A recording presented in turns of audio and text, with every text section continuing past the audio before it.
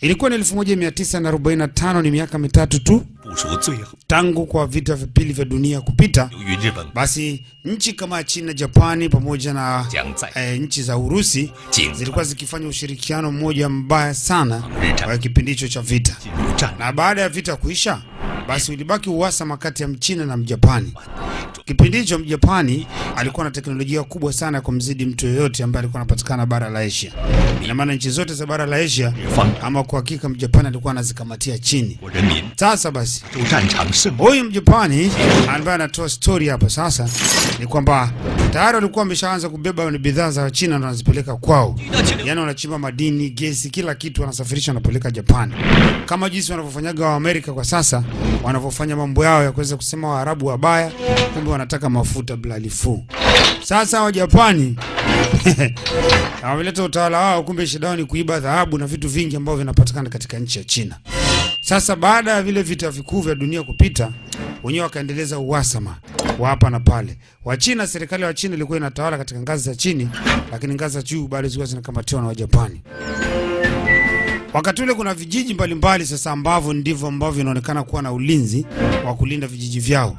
Lakini kuna upande mwingine ambao ulikuwa una jeshi la serikali. Wale walikuwa wanaitwa mgambo. Mgambo wale migambo wale.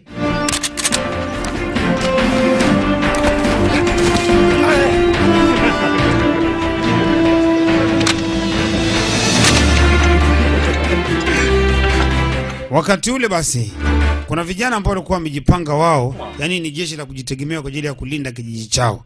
Lakini pia walikuwa na ruksa kutoka jeshini, sababu tayari walikuwa wanajiweza. Ni baadhi ya wanajeshi ambao tayari walikuwa wameshafuzu mafunzo. Mmoja wapo alikuwa ni huyu mnyama mkali huyu. Nadhani kila mmoja anamfahamu. Huyu ndio alikuwa star katika Victory iliyopita, na sasa katika Victory namba 2 naye yumo. Yeye ndio star akiwa anashirikiana na baadhi ya wengine ambao wapo katika picha zingine zote ambao unazifahamu za Kichina. Hasa Mr. Kinyonyoki au unaweza kumuita Jogopori mziwa vimbwanga, alikuwa anatoa muongozo kwa mkuu wake wa kikosi. Hilo usilisikutie shaka bwana mdogo. Huu mtambo tulionao hapa sasa hivi tunatega, tumeambiwa kwamba kuna ndege moja itakayoweza kupita katika anga zetu, na sisi tutafanya mambo tuweze kuitungula. Sasa utatungua kitu yenyewe uje kujaribu, hatuje kusikia hata ikilia hata siku moja. Tujaribishe kwanza angani. Wenzetu wanatestingi kwanza, alafu baadaye ndio wanafanya vitendo. Sasa wewe unasubiri adui aje wakati mtambo wako wenyewe kupiga hujajua kama vile unapiga au vipi? Wewe soge pembeni unataka kunirushia wewe. Hii ngoma hamna cha kujaribu wala nini? Oya mzee wa darubini kali. Hebu mcheki huyu jamaa wako. Anataka kutesti, anataka kusubiria maadui bala testi kwanza zana hii. Hakuna cha kujaribu hapa. Hiyo kitu iko vizuri. Wewe ungefuata mawazo yangu ungefanikiwa. Jitahidi sana tujaribishe kwanza hii manuari mota hii. Ina maana wewe uamini kwamba hii mashine iko sawa? Sio hivyo. Wewe mawazo yako ni sawa. Sasa mwambie jamaa afanye hivyo. Kujaribisha silaha ni lazima. Hata angalau mara moja tu. Sasa utasubiri adui mara unapiga kitu imebuma. Haya mawazo unaotoa wewe ni ya kwako tu, lakini hakuna mtu yote ambaye anasema tujaribishe.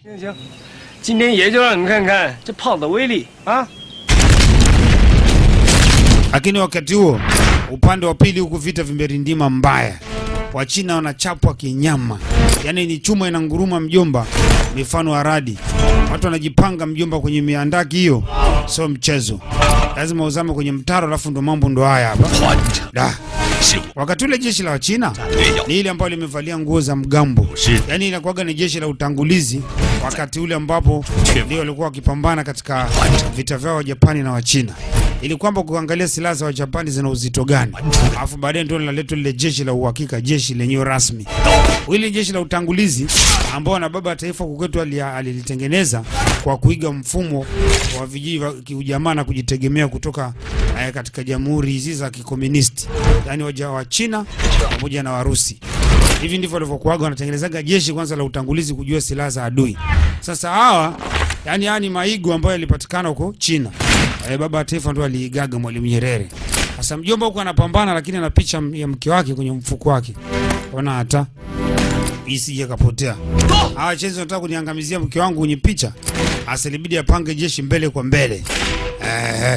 Ni mgambo lakini sio mgambo wa kitoto kama unavyozani wewe, mgambo wa manispaa wa Arusha wa Dar es Salaam, hapana. Ni mgambo wa ukweli kweli, wanapiga chuma mwanzo mwisho. Sasa wa Japani wamepamba moto. Macho ala mbele kwa mbele.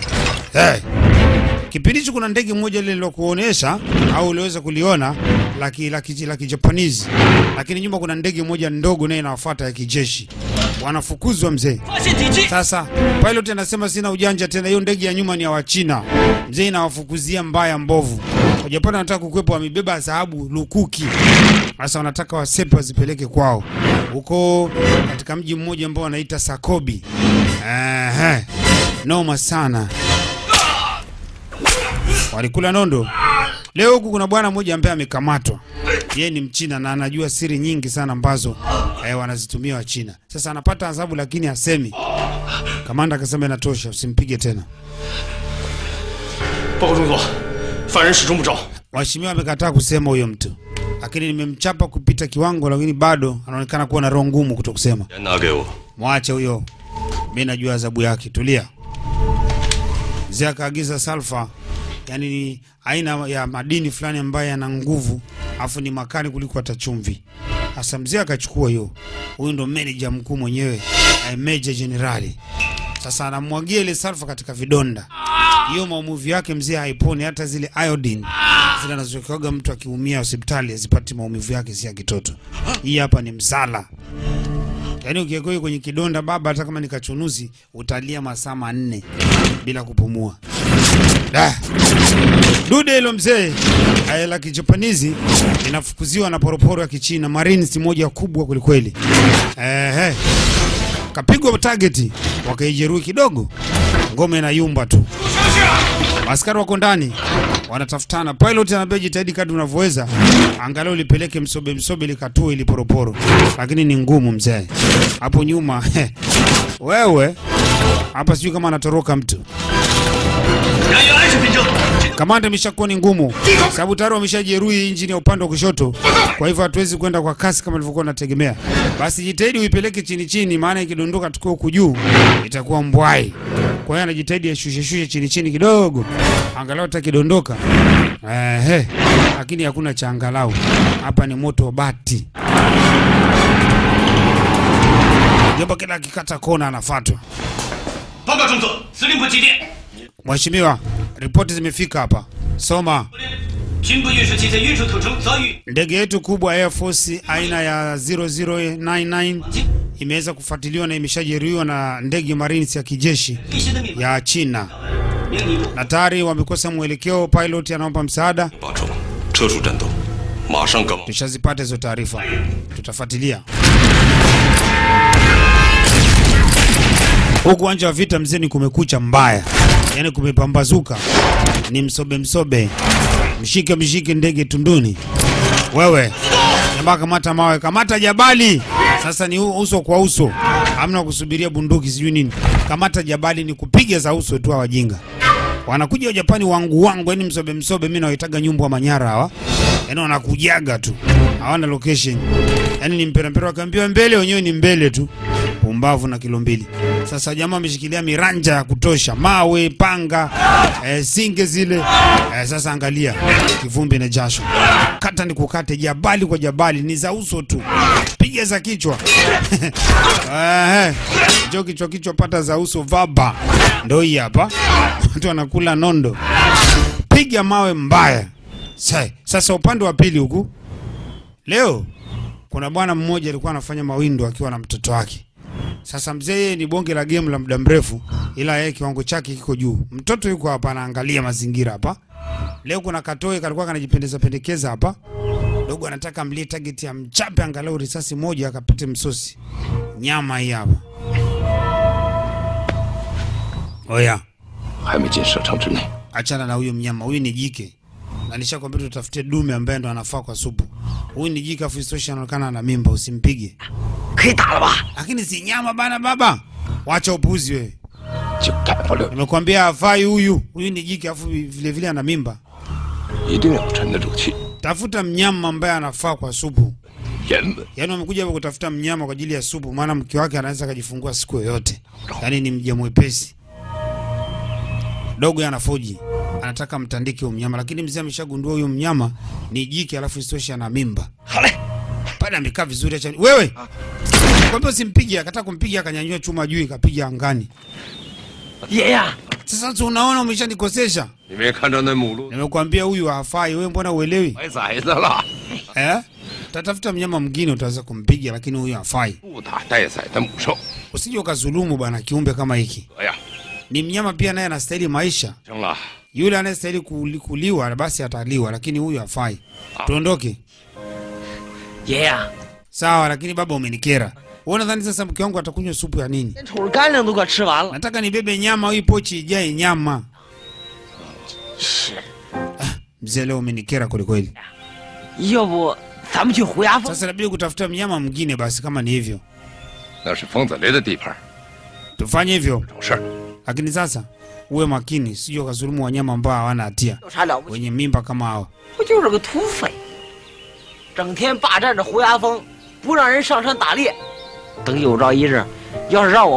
Mzee umenikera kupita siku zote hizi. Nyama ni nyama tu, tujiambie tuchague nyama. Twende. Sasa kelele. Udingi naye bana.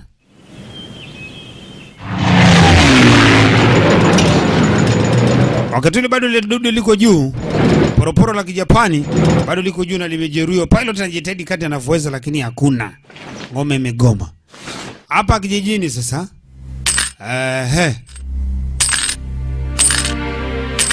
Leo kuna mtabiri amekuja katika nyumba hii. Familia moja ambayo hasa kuna mama ambaye moja kwa moja anapenda sana familia yake. Sasa leo amemleta mzee ambaye ni mtabiri, unamuita wanaita wale mapristi wale. Ana kete 3 hapa. Mama anataka kujua hali ya maisha ya kijana wake. Sasa utabiri huko hapa si unasemaje? Jamaa anapiga mahesabu yake. Mwezi wa 4, wa 5, wa 6, wa 7. Na hii ni Januari. Hii ni mwezi wangapi? Wa 7 huu. Tushiye. Mheshimiwa. Zamaya. Inasemaje hii utabiri wako? Hii moja inaonyesha kwamba maisha marefu. Lakini hizi mbili zinaonyesha kwamba kuna tatizo, kuna giza kidogo hapa mbele. Hasa nashindwa kujua hasa tatizo ni nini. Kuna giza katikati ya mtu kijana ambaye ni wa kiume. Ndio kijana wangu huyo. Basi mama, basi tulia. Kwa sababu wewe sijafanya ufafanuzi vizuri, inawezekana kabisa kwamba kama kuna tatizo kidogo ambalo linaweza likatokea kwa kijana huyu, lakini sio kubwa. Sasa uniambie haraka, maana kijana wangu ni mwanaharakati, asije kwa akaenda kuangamia kwenye vita huko. Niambie mapema, isije ikawa balaa alafu baadaye nikashindwa kutatua tatizo. Amna tatizo mama. Kijana wako atakuwa katika sehemu nzuri. Je, unafahamu mahali alipo? Ndio. Sasa unaonaje kama tutaenda, nendeni mkamuite? Haifai kumuita kule uko vitani. Sasa kama haiwezi kuitwa itabidi ufanye nini? Twende huko. Huyu mtabiri tukiandae pale ndo anaweza katoa utabiri mzuri, sababu bwana mdogo hapa hayupo. Twende funge safari. Mama anamfuata huko kudadadeki. Asije mtoto wake akaangamia. Sasa jamaa wako hapa wanapiga mahesabu. Njoo bana, weka mtambo tufetue tujaribu. Wazo la yule kinyonyoki. Mr. Kichomaji amevaa miwani kama daktari, anakaa kwa pembeni anachungulia hii mambo.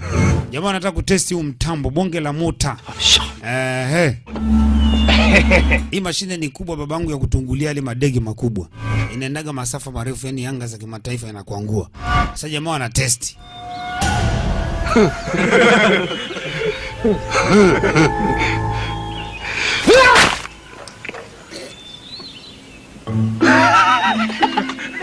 Jamaa ameshangaa. Shida tupu. Ngome imekataa kuteguka, ni hailipuki. Jamaa sema pumbavu, hii kamba inaweza, ngoja nivute vizuri tena. Ngome hata ilipuki. Vuta namna hii mzee, kamba imekatika, hamna kitu. Ngome imebuma. Wakati ule angani huku bado mambo ni mazito kulikweli. Ngome inakwenda msobe. Halo. Jamaa anacheza na mabatani yake kuongoza ndege kwa ukakamavu, lakini hakuna. Ngome imedinda baba. Ni msala. Sasa kuna kompati moja amekamatia huko nako uwanjani. Mambo yote ni huko uwanjani baba. Watu wanakulaje panga? Feka ni kufyeke. Kata moja uone mbili. Wenyau. Mawe. Kitako singe. Kila moja anatumia jinsi anavyoweza. Piga za uso mpaka kata moto. Mbavu. Chinja. Jamaa anapanga kubwa huyu kama masawe. Bonge la panga baba ni kukata tu. Yuko kapigwa singe. Kufa wote nyama wewe. Kamanda mkuu wa Kijapani anacheka jamaa jinsi wanavyofika vijana wake. Nini shida? Noma. Kudadadeki. Zami kasirika. Hawa nyama hawa. Mbele, twende. Songeni mbele, wapuzi wanatuzidi. Jamaa wapeleka huko mbele. Hakuna aga hiyo kitu babangu. Ni mziki. Watu wanalia kilio cha samaki.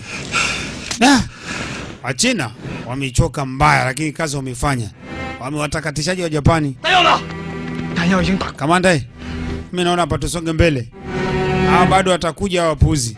Maka cheki picha mke wake bado yuko mfukoni hapa. Mambo ni mukide. Wapuzi. Hakuna kuwazembea hata kidogo. Vita mbele. Leta mwembe chai huo. Sasa mbele kwa mbele. Huko leo kitaeleweka. Wapuzi wanakuja. Chengoma. General, kuna ujumbe hapa. Mzee kapewa ujumbe kwamba tayari warudi kambini maana mambo ni mabovu. Rudi. Akawarudisha jamaa kwamba huko tayari kuna hatari zaidi huko wanakotoka. Kwa hiyo warudi tu maana hali sio. Jamaa anakuja na shangao wazembe mbona wanarudi? Hao ina maana wameona sisi tunavyowapeleka. Jamaa kucheke na mneo kwa macho ya ibilisi. Tayari wapumbavu wanaondoka. Nyumbu wa Manyara wanasepa wamesanuka. Inakuaje? Hao jinga wamesanuka. Sasa sijui wanaenda wapi wapuzi. Kudatateki. Kwa hiyo wanarudi? Wanarudi na maana kwamba tumewadefeat hawa. Yaani tumeweza kuwadhibiti, tumewazidi nguvu. Basi hizo ni baraka. Kamata hii. Shaizo wanaweza kuwa wametengeneza mtego.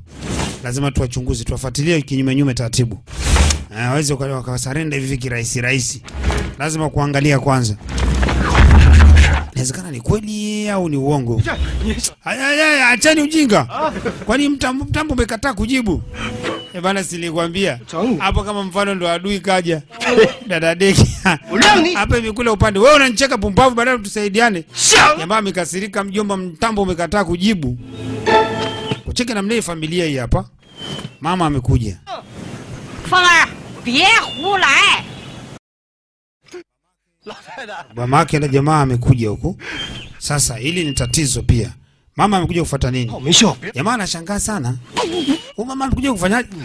Mimi sijui sasa uliza. Basi kabidi wamkamatie. Mama amekuja eneo ni eneo baya sana. Alikufaa wewe kuwepo mamangu. Wewe unaona hizi vitu vyote vimekaa pa kiasara. Hapa vitu ndio wanatusumbua kukanyaga. Kudadadeki. Ngoma si kajibu. Jamaa alirushwa mbali huyo. Mtambo umejibu baba. Mama akasema mtoto wangu mimi. Sasa ile mtambo uliotoka kule, tukaenda kukutana ile ndege wa Japani ikachana ile bawa lake moja. Sasa hapa ndo mazima. Ndege wa Japani hapa hakuna ujanja tena, god damn. Hiyo ndio imeenda kwao. Ni piano pedalio. Dogo kamaona kuna ndege hapa. Acha nimpige huyu. Sasa unampiga ndege mdogo hivi. Utandika na mneka kashangaa ndege kubwa imepita. La. Nenda karipukia hapo mbele. Udadadeki. Baba. Ina maana mimi nimetungua ndege kubwa kiasi hiki? What? Hii ni nini tena? Chikaika. Hii katika sehemu ya kwanza moto unaita Victory, yani ushindi katika episode ya kwanza. Hii ni Victory namba 2 baba. Usikose baba, ukikosa hii jitundike.